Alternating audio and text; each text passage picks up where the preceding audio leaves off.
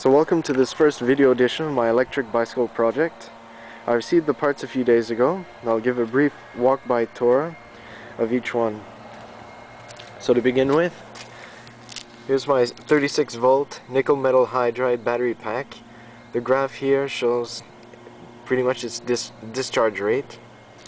Of course, what differentiates nickel metal hydride batteries in terms of performance is that you get better range per charge, although the disadvantage is that it takes approximately 2 more hours to recharge. Moving on through the circuit, here's the fuse in case of a short circuit. And over here I have my 36 volt 20 amp Crystalite controller. This basically acts as a stereo amplifier, receiving and distributing the electricity to the different components that make up the bicycle. And so here I have my dashboard of sorts, the cycle analyst. Just let me power it up. Here, this is my dashboard.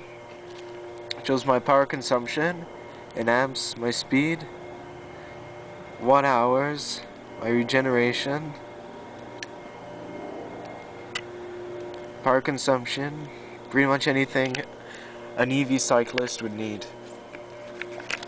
And my key here controls, it's pretty much my transmission in the sense that it allows me to go forwards or backwards. I'll set it to forwards for the demonstration.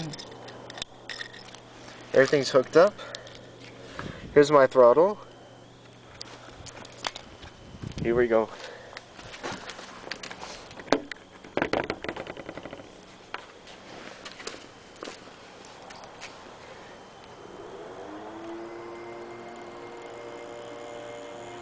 Half throttle. Full throttle. I'm getting an indication of 46 kilometers per hour on my cycle analyst.